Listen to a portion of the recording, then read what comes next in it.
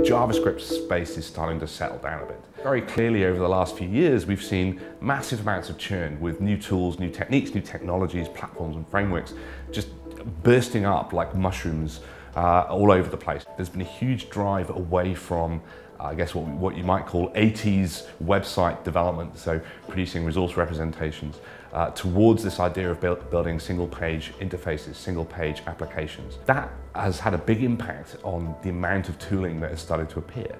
So all these different libraries, all these different build tools.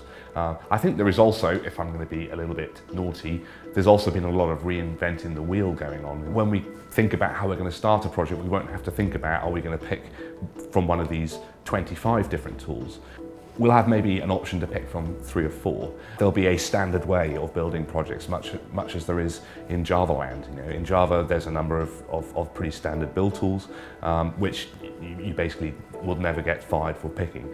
So it will make, I guess, technology strategy and technology choice a little easier.